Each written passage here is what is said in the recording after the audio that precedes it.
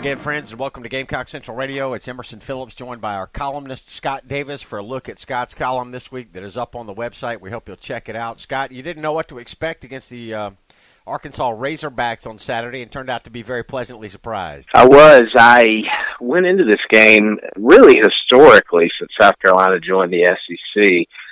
They struggle to stop the run when they play Arkansas. That's been Arkansas's identity for quite some time. They like to be a bruising, physical team, and South Carolina typically, even in the best of years, has not been one of the greatest teams in America at stopping teams like that and stopping the run over and over and over again for a team that just wants to establish that identity.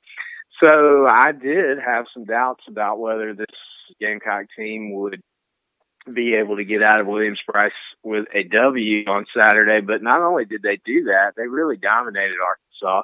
They dominated the lines of scrimmage, which was surprising to me, especially on the offensive line for South Carolina, considering the injuries that they have. And they won a relatively easy SEC game, one of those games that could have gone either way in the league, and you don't see South Carolina dominate those games very often, but that's exactly what they did on Saturday. Yeah, we'll get to more on the Gamecocks' domination, particularly the way the Gamecocks shut down the Arkansas run game in just a moment. But, Scott, you didn't know what to expect on Saturday, but you did know that this was one of the most important games on the schedule. Absolutely. If you look at South Carolina's best season since they've been in the SEC, it's been the ones where they've taken care of kind of what I call middle of the road SEC teams. And that's no disrespect to those teams, because South Carolina's program, to be quite frank, has been a middle of the road SEC team for most of their time in the league as well. And so if the Gamecocks are going to succeed, they need to be beating teams like Arkansas, teams like Mississippi State, teams like Kentucky, which they've struggled to do in recent years all of a sudden. And if they can win those games, most of the time they're going bowling, and there seems to be some kind of momentum for recruiting, and Gamecock fans are generally satisfied with the direction of the program. It's those years where they're losing games like that doesn't happen, and then things begin to start floating towards a negative place. And so for South Carolina to win this game, first of all, was a big step forward for them, but also to do it in fairly dominating fashion, something they did earlier this season on the road at Missouri, another classic example of what I'm talking about here. And so if they can keep winning games like that with relative ease, I think Gamecock fans will be pleased about the progress they're making. Seize the Day is the headline of Scott's column that's up this week on GamecockCentral.com. We hope you'll check it out.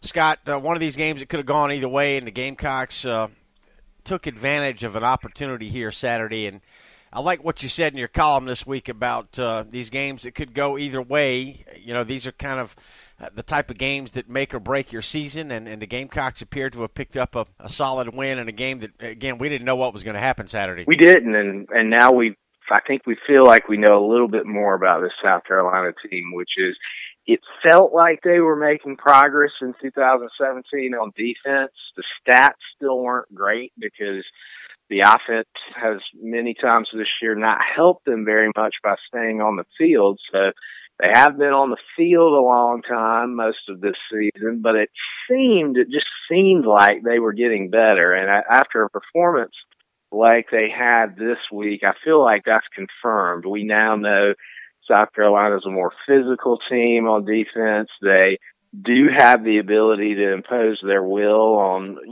respectable SEC opponents when they're playing well. They did that on Saturday. And as I said in the column, these games are the ones that make or break seasons for South Carolina, almost always, really, since they've joined the SEC. It's awesome to beat Georgia. It's awesome to beat Florida.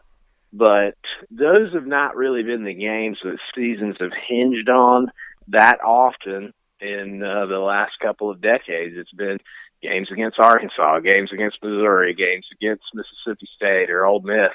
If you can win those kinds of games, then you usually set yourself up into a position where you're looking at 7 or 8 wins being a very real possibility, and that's where they want to be right now. Arkansas running backs, Scott, have had some huge games against South Carolina in years past, and you mentioned a couple of the names of those Arkansas running backs, Madre Hill, Darren McFadden, Felix Jones, the list goes on and on. So for Carolina to completely stymie the Arkansas ground game, that was a big deal on Saturday and certainly set the Gamecocks up for the win. It really was. I was very impressed by that. I think that South Carolina just, unfortunately, has typically been a team that's viewed as being a little bit soft. You could line up and run the football at them and do it repeatedly. And you could virtually announce to the South Carolina defense, we are running the football right now. And they couldn't do much about it.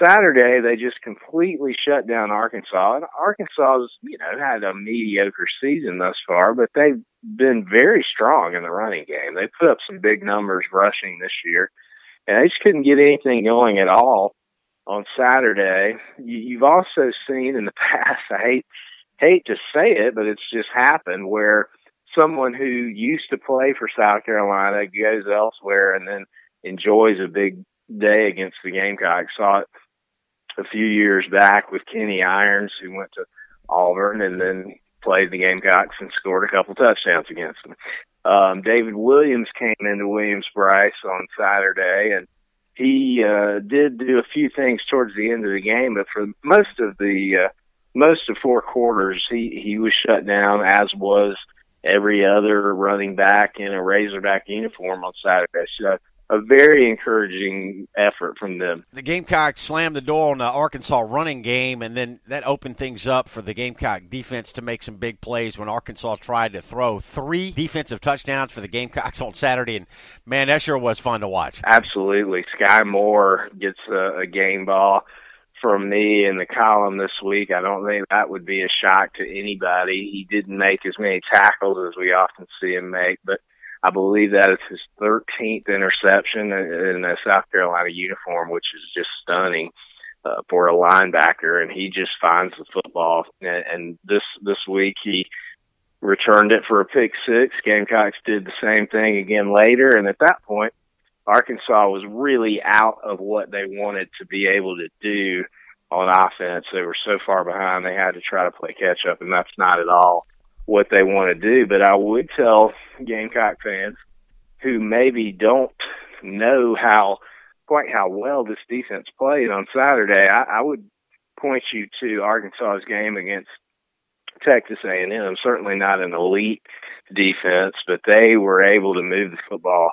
all over the field against the Aggies, and they were not against South Carolina. And so that is, again, if you're a Gamecock fan, something you can point to and say, I see progress being made. Gamecocks rolled up 48 points on Saturday in that win over Arkansas, so plenty of Debo Samuel large pepperoni pizza game balls to go around this week. You mentioned Sky Moore, Scott, and pick 6s gets a game ball this week. That was fun. I enjoyed reading this bit. When opposing quarterbacks are scoring points for the Gamecocks and doing it repeatedly, you are extremely satisfied about life. I am. I like the phrase pick 6. It just sounds good, and it absolutely describes what happens when you use that phrase.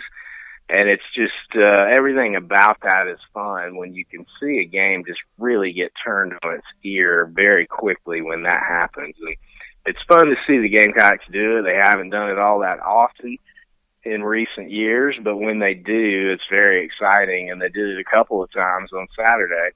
Just a really smothering, suffocating effort from that defense. And once Arkansas couldn't get the run game going, as you mentioned earlier, they tried to go to the air, and it just didn't work at all. All right, and a methodical and violent defense befitting a Will Muschamp team helped get Williams-Brice cranked back up again Saturday. Scott, we've seen the Gamecocks kind of stumble in their first 2 games at Williams-Brice, but boy, the joint was jumping on Saturday, and that's good to see. They needed a strong effort in front of the home faithful. That just needed to happen because the fans, and I've talked about this every time just about that you and I have talked this football season, they desperately want to get behind this team and these coaches. They really, really do. And they just need to see any kinds of signs of life when they're in Williams-Brice Stadium, and they'll be there. And so Saturday, in front of the home crowds, Parents Weekend, Very nice crowd at Williams-Brice. I wasn't sure how that was going to work out, but it looked good up there, and the crowd was very much a part of that game.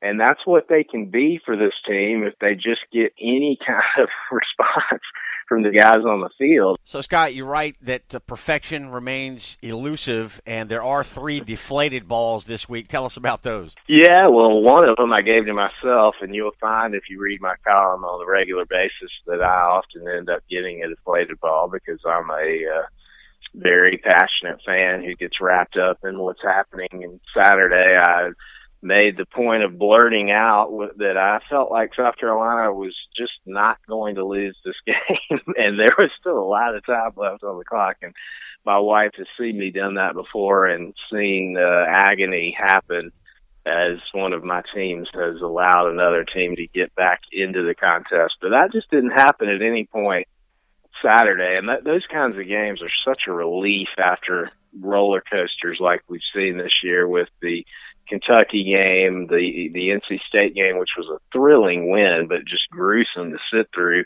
The end was just so tense. And this game, it never really got to that point. Arkansas was in the mix in the first half, but once South Carolina got a lead, they really kind of took control of the game and put it on cruise control, and that was fun to watch. So a deflated ball for me, forgetting how to be a fan watching a team win a game and getting a little too excited, as I sometimes do. Scott, I particularly like it when you take the Georgia Bulldogs to task. You've done that once already this year. You did it again in this week's column, and you live in Atlanta, so you're somewhat of an authority on Georgia Bulldog fans. And I tell people often that there are days when I dislike Georgia more than I dislike Clemson. So tell us about your beef with Georgia this week. I've always found their fan base to be hilarious. I don't know what it is about them, but they just they give me an endless amount of comedy, and have over the years. They just are a fan base that really, really, really believes that they're one of the elite programs in college football. They're a very good, solid program, always have been, have great resources, lots of fans, that's for sure. And when they're going well, they can be one of the stronger programs in America. But historically, they've just been a pretty good college football program. But you would never, ever know that from being around their fans. If they get just a whiff of goodness around here, they really, really go crazy. And they've done that more than I think I've ever seen in 2017. Kirby Smart has just set Athens on fire. And so I joked in the column that maybe you aren't aware of this, but Georgia has already won the national championship in football in 2017. It's just a matter of time. We just need to wrap it up, but it's actually already happened. That seems to be the attitude of Georgia fans around here and everywhere that they reside, and there are lots of them around me now that I live in Atlanta. And it's been funny to watch them react to this season so far. Seize the Day is the headline of Scott Davis's column that's up on Gamecock Central right now. We do hope you'll check that out. And by now, you've surely heard about the Gamecock Central radio app. We've got this free phone app that allows you to listen to our podcast on your cell phone or mobile device. You can download the app on the App Store and on Google Play. Subscribe to our podcast. Search for Gamecock Central Radio on iTunes, SoundCloud, and other popular services, or just visit radio.GamecockCentral.com. And let us tell you about the Gamecock Central hotline. We've set up this phone number that allows you to call in and be a part of the Gamecock Central podcast. You can call the number, leave a voice message, and Wes Mitchell and Chris Clark will answer your questions on a future edition of Gamecock Central Radio. We will air a recording of your voice on a future edition of GCR, so call the hotline 803-497-9058, taking questions about Gamecock football and upcoming opponents. Give us a call, leave us a message, 497-9058, and get involved with Gamecock Central's radio podcast. Scott, looking forward to Tennessee this weekend. Some infighting in Tennessee the last time they played. They got blown out by Georgia, so Tennessee in a state of flux right now, and it feels like the Gamecocks have got a real opportunity going into Knoxville Saturday. It's a huge opportunity. This is, again, another one of those games that could go either way. Some years that's not the case. Back in Peyton Manning's heyday and some other periods where Tennessee's been really strong. But this year in 2017, this is exactly the kind of game I'm talking about that can make or break the season for South Carolina. It's a game that you certainly could lose. It's on the road. You're playing a team that, no matter how they perform this year, has a lot of talent. They certainly have a lot of fans. Neyland Stadium will be rocking, but the Gamecocks, if they want to make a statement that they're taking care of business this year, this is the kind of game that they need to win, just like that Arkansas game was. Tennessee is a program that Neyland Stadium has not been a great place for South Carolina. They've lost some heartbreaking games up there, won a couple as well, but you just never know what's going to happen when these two teams get together. Typically, I would think that, I would have wished Tennessee did not have a bye before playing South Carolina because it gives them extra time to prepare. But this season, I'm not sure if I feel that way because they were so despondent after that Georgia game that I don't know if I would have wanted to immediately play them the very next week. Instead, Tennessee's had 2 weeks to think about just how badly that game went. There's been an extra week involved for more rumors about their coaching situation to swirl.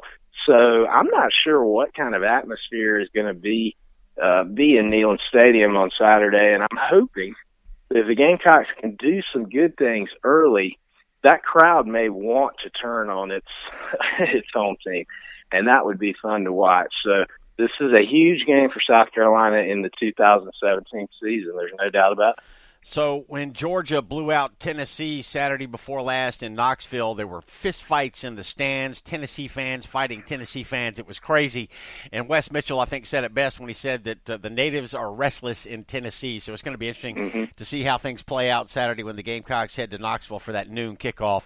Scott, great talking with you again. A good chat today and a good column you've got this week on Gamecock Central. Thanks very much. Always enjoyed it, Emerson. We'll talk to you next week. All right, that's Scott Davis, our columnist from Atlanta. He lives in Atlanta. He's a Gamecock alum, and he writes each week here on Gamecock Central, bringing us a fan's perspective. So we appreciate Scott, and we thank you for joining us on Gamecock Central Radio.